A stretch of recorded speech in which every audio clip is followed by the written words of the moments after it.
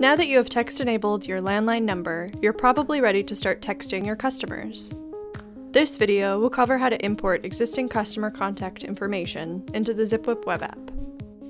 In the web app, click the Contacts tab on the left navigation bar to open the Contacts page. To add a single contact, click the orange Add Contact button. Here you can enter the contact's name, phone number, and notes. Clicking on More will open additional contact fields, so you can track further details about your contact. Users also have the option to import contact lists using a CSV Excel template. The template contains columns with details identical to those in the web app. To download the template, click the Import Contacts button and select the blue CSV template link. Once you have your template filled out and are ready to upload your contact list, select the template and drag and drop the file into the web app. Click Import to begin the upload process. When the upload process is finished, your contacts will populate on the page. The search bar allows you to filter by name or phone number.